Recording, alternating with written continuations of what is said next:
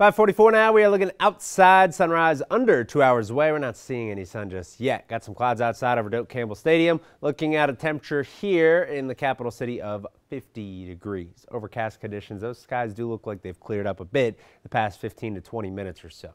More sunshine in the forecast for today. Didn't get a lot of sunshine yesterday. It was gloomy outside. You got rain already back for tomorrow. Next week, a little warmer. We got 70s back in the forecast. Again, we have not seen 70s in a week here. You got temperatures mid-40s for Bainbridge and Marianna. A little bit more mild the further east you head. Live Oak, Perry, Cross City in the lower 50s. That includes us here in Tallahassee. Compared to yesterday, most of us are considerably warmer. Double-digit temperature increases. You're seeing 15 degrees warmer from Tallahassee down toward Cross City.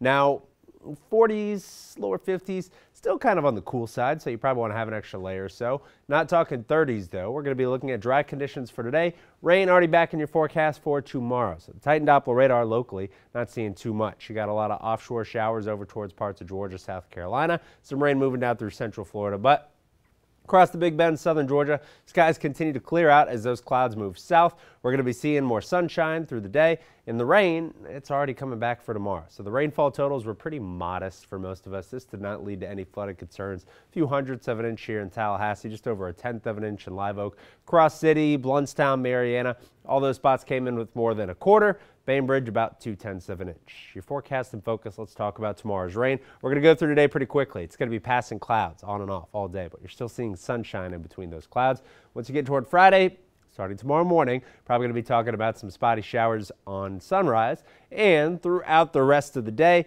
rain coverage will increase. So your Friday afternoon, Friday evening plans, you're going to want to work around some rain, whether that means you're going to bring a rain jacket, umbrella, change some plans to indoors. Not going to be an absolute wash, but we're going to have periods of on and off showers. This is going to be like yesterday, where it's more gloomy and more just dreary than it will be in terms of any potential for severe weather. So that's good news, and we're not going to be seeing any flood potential.